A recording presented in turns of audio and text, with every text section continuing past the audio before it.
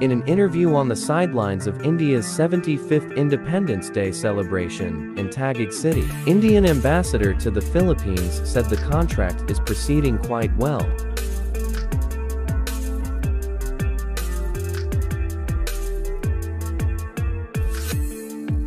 Under the contract, the Philippine Marine Corps will get 3 batteries while the Philippine Army is programmed to get 2 batteries on Horizon 3.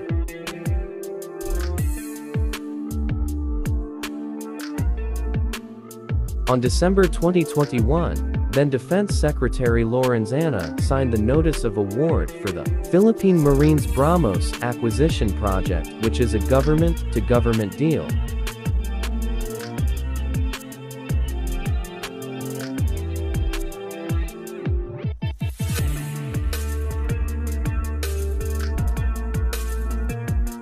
A missile battery typically consists of 3 mobile autonomous launchers, with 2 or 3 missile tubes each, along with the tracking systems.